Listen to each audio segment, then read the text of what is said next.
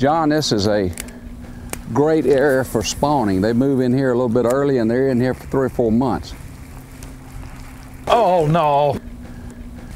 Do you see that? Yep. Well, that'll Johnny happen. hit it running towards you? No, I was working and letting it drop to, toward the bottom. They'll hit this thing a lot as it starts to fall. We were talking about the spawn. A lot of people misconstrue the spawn, Jerry. They think, well, it's March and the water temperature is 65, 67 degrees, so the bass are on their beds. Then they'll find them on their beds and they'll catch some fish, but they don't go back next month, okay? Bass spawn over a 3, 4, or 5 month period. Wow. They don't spawn all at one time.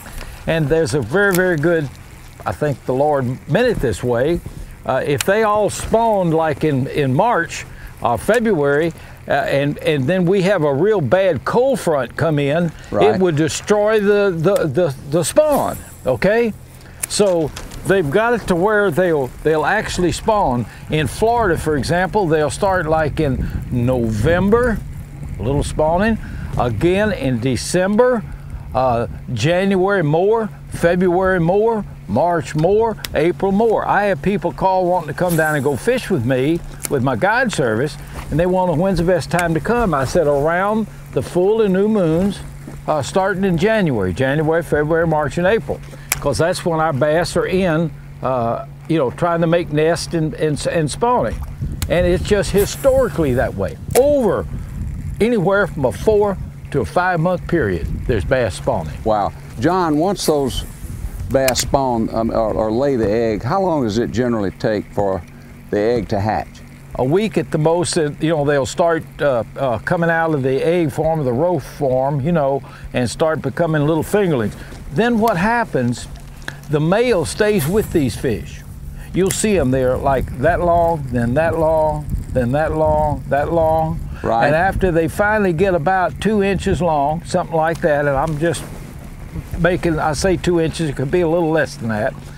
There could be like 200 in a bunch, and the male's with them, right? Right. Then he'll swim through the middle of them and try to eat half of them. You know why he does that? Putting them on the defensive. You can't trust anybody, including your own daddy. There's one jump completely out of the water right here, Jerry. Throw right over here in that little bunch of sticks. He cleared the water a foot.